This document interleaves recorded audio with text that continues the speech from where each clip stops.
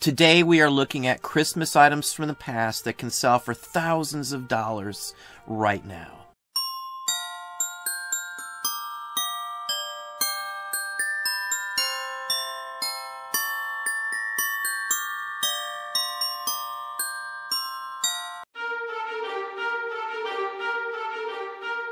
Hey, it's Don. Today we're going to talk about Christmas ornaments from the past. When I was small, my Christmas ornaments were made out of glass. They were the mercury ones you see these days that are selling for some good money.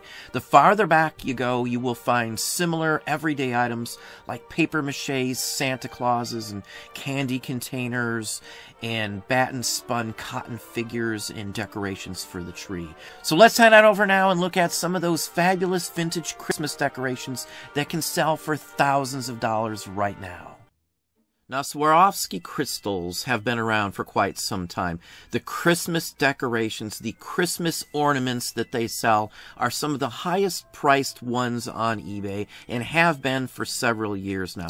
I've talked about these in other Christmas related videos, but the prices nowadays are the highest I have ever seen them in my life. These are legitimate. Many of these can sell for $1,000 on their own. They came out in 1991 and have been issuing them ever since. So a nice assortment right here. $7,000 for this run of ornaments. They show up in regular bins. You can find them in everyday ornaments. Most people don't have a clue that the value of these may be so much. They may have received it as a Christmas gift or something along that line. I do run into these occasionally. They're very scarce, but they are still out there. You will see them on eBay quite often. It won't be a one-off. It'll be something you will see routinely and constantly. Now, nativity sets can hold value. There's some that are worth more than others, like this one here. These are all hand-carved Italian wooden figures. Very nice. Now, these look just like any other ones as well, so if you're not paying attention to what you have or not looking at them close enough, you may miss some of these. There's many other sets that sell into the hundreds. Maybe not 1,000, but there are a lot of nativity sets that will sell for some big money. Now, back in the late 19th century, a lot of things were made out of paper mache and what's referred to as Dresden. Now, Dresden is a city in Germany, and that's where most of this stuff was made. Most of the fine paper decorations back in those time frames, all the way up to the beginning of World War I.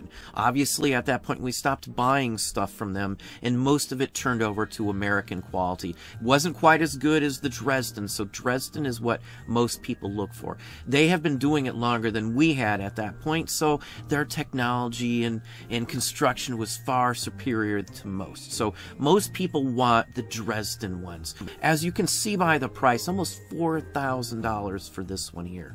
Now, some of these can be a combination of Dresden paper that's been gilt or silvered, or it can be paper mache or even spun cotton or homespun, as some would say as well.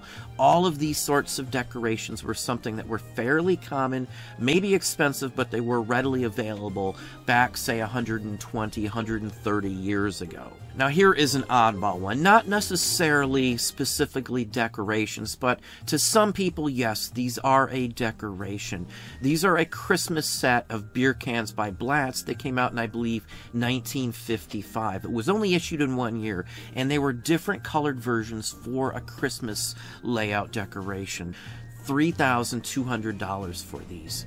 Very scarce.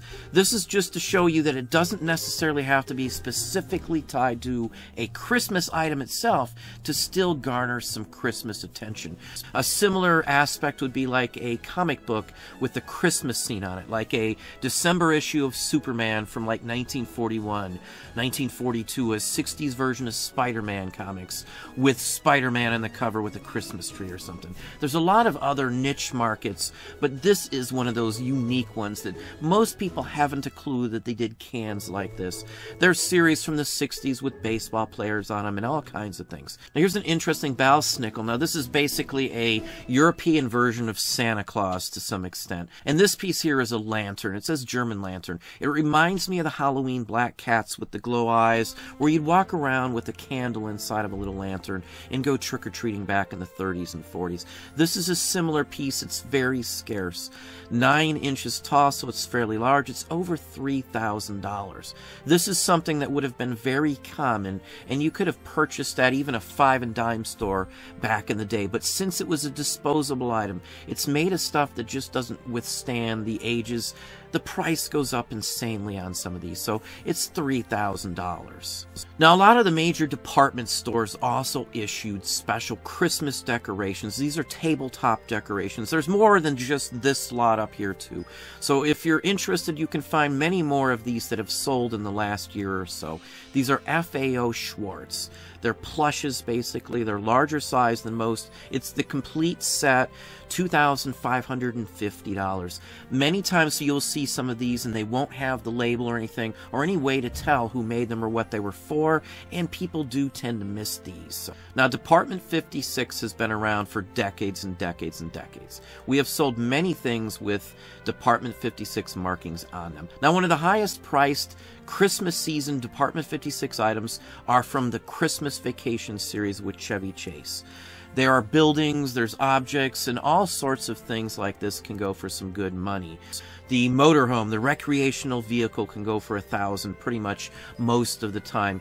This is a retired one, Todd and Margot's house. Elaine from Seinfeld plays Margot in the movie, if you're unaware. Excellent item here. You can see the price, $2,500. These are pretty much legitimate prices. You can find dozens of these examples selling. They're limited to some extent, but there's enough of them out there that they still can show up. Out of the box, in the box, it doesn't really matter. I will take one of these either way, even out of the box. Now here's just another example to give you another idea here. This is his boss, Chevy Chase's boss's house, Boss Shirley's. Just another example to show you, $1,650 for this one. Out of the box, in the box. Again, it doesn't really matter. If it's out of the box, they can be missed very readily. People just don't consider something like that worth that kind of money.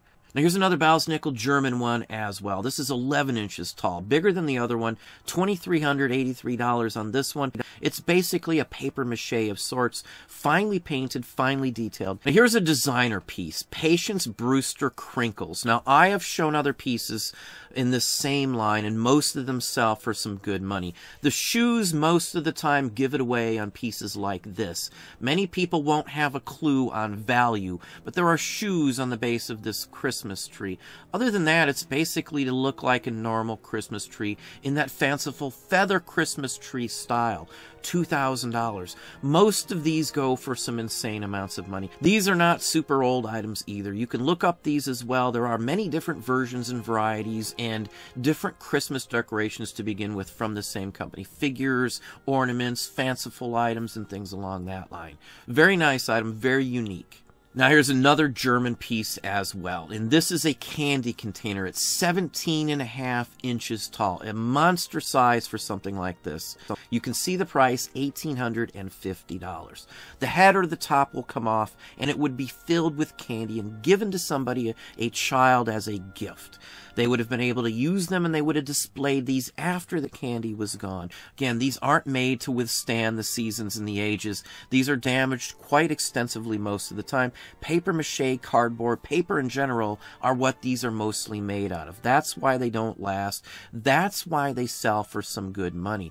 Now, if this was mixed up in some newer ones, you might not realize the age on this because of the condition also. Now, here's another German item. Again, most of these come from Dresden, Germany. That was the center, the hub of the world at one time for the best paper products you could imagine. So whether it's Halloween, Christmas, Valentine's Day, Easter, most of it's from Germany if it's paper like this. This is a candy container that could have been used as well as a lantern, a Christmas lantern, singing Christmas carols or something along that line. The head sculpt on this one is fairly unique as well. $1,700 plus on this one here. Now, cotton batting is something else that people made ornaments out of very regularly. You can find these mass-produced as well in Germany and in some cases here in the U.S. This is like a homespun folk art style Christmas ornament, and you can find them in all sorts of animals and figures as well as Santa Claus. As you can see, this one went for over $1,600. If you're ever interested in how to make these, I have a video up here on my other channel, The Art Professor, that will show you how to make spun cotton Christmas ornaments similar to this right now. Now here's a very interesting piece by Polaron. This is a vintage company. Here is a blow mold Santa Claus. $1,251. Now, a blow mold is basically a mold, and they're hollow cast in plastic, a version of whatever the mold is of, and this one is Santa Claus. It has inner workings in here where his arm actually moves. The color scheme, the details are excellent on this one, more realistic than most blow molds you will ever find these days. Now, when I was a child going Christmas shopping with my parents, most of the good department stores, toy stores, and such forth had these mechanical figures in the lobby, in the front, and displays in all the windows, advertising Christmas wares. These were huge back then. And this one here is a Robertson's. There's a bunch of different companies that made similar ones as well. Mechanical figures. A lot of these people will recondition and use as well. Like a Christmas Wonderland character here. $1,235. Doesn't matter if they work, it just matters that it's still in decent condition. It still displays nicely, which this one does. There are companies out there that will repair these for you as well. May cost a fortune, but they are repairable in many cases. Now here's an interesting department store plush from the 50s. I think it's Maison Blanche. I could be wrong in the pronunciation, but this is Mr. Bingle's. It's a snowman doll. This is in some price guides, so this is one of those scarcities that most people may miss if they don't realize what this is from. The label on this just says Character as the name of the company as well, so if you see one that says Character on it, you might want to look into it because they made a lot of ones for department stores, including the same company as well. You can see the price. It went for almost $1,200. One of the most expensive plushes you will find for Christmas. Now here is a specific Dresden piece. This is a Victorian. It's basically cardboard with gilting over the outside of it. You can actually see the construction. It's two pieces that were molded separately and then glued together and then gilt on the outside. This would have hung on a Christmas tree back in, say, 1870s or 80s. Even before that, at some point, these probably made their way over here.